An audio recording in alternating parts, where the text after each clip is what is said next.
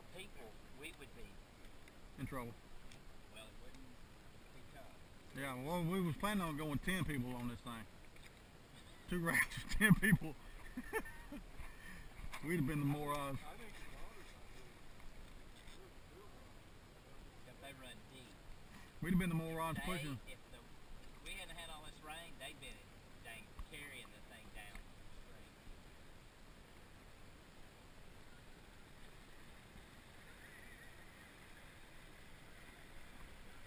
Alright, we're recording. Peace.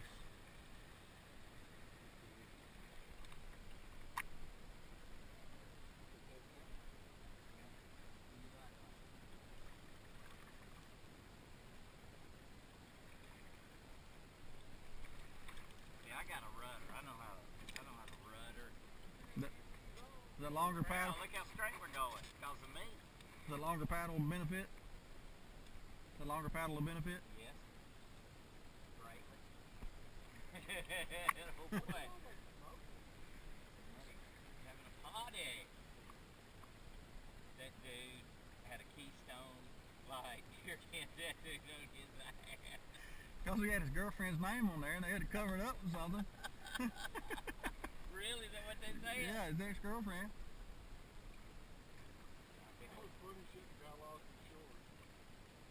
I don't think he lost them. I think he started like that. Yeah. And that other guy that was on the bank gave him a pair.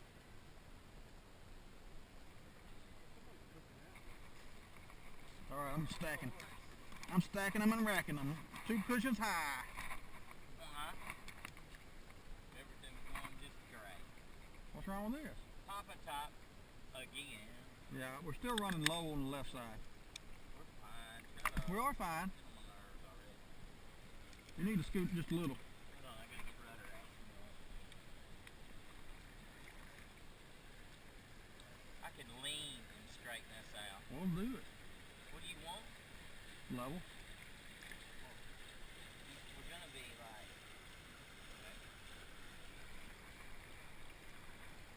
shallow. Well, when we get to shallow. Alright, I'm moving. You need to get in a position where you can arrange that thing without having to do the back flip.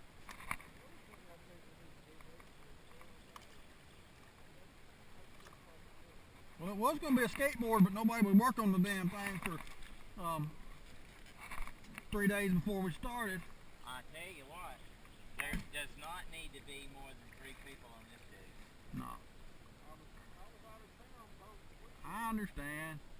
I was there. I can still cuss though, can I? Yeah. Your light ain't blinking. It is blinking.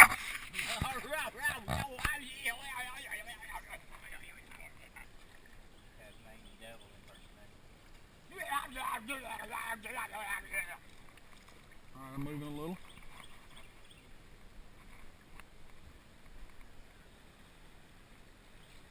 We need to figure out a way to mount a battery underneath the board, in between the barrels. You're crazy! You need to scoot over just a little bit. Scoot over just a little bit. Huh? Scoot over just a little bit. Right there. Now we're running level. Now you want me to be a little more uncomfortable than...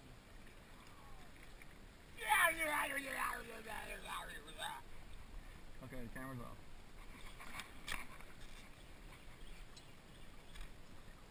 Well, I'm thoroughly glad I'm here and I'm having a blast. But the sunshine would help a lot. Yeah, it feels 90 out here. You'd be like, I'm hot. I wish you hadn't painted this Raft black, and black is hot.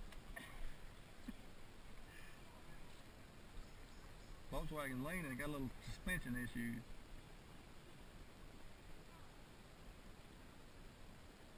Yeah, there's no way we could have all these coolers and shit and have another person.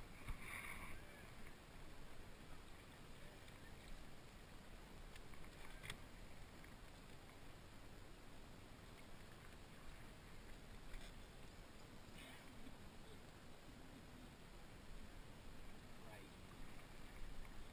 Grown man out here. I think we're falling into a perfect height. Bet you're my friend.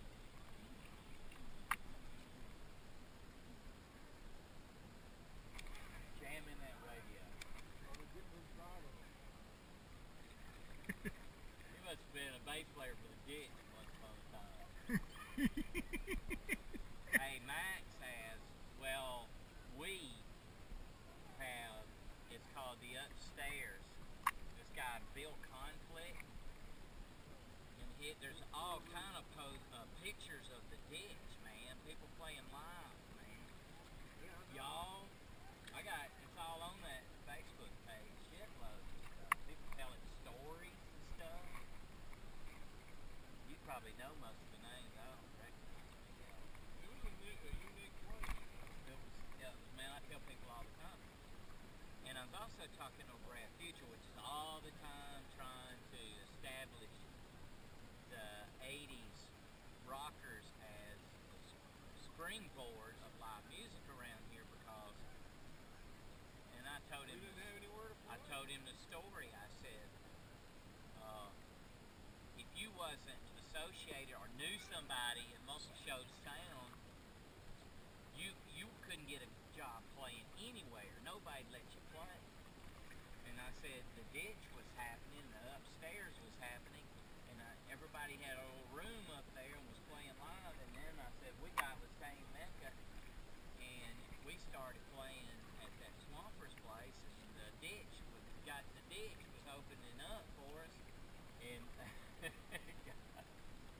damn owner of the Southern Dutch at the time come over. He said, "You gotta tell those guys to turn down." We're like, "I ain't telling them shit." Ditch hadn't. You can tell them, but we ain't telling them shit. You're lucky they're here. He's like, "Man, I don't get that shit." And I said, "Well, you will." That was great. And then from that point, all the bands that were playing live at the time was practicing in the Upstairs.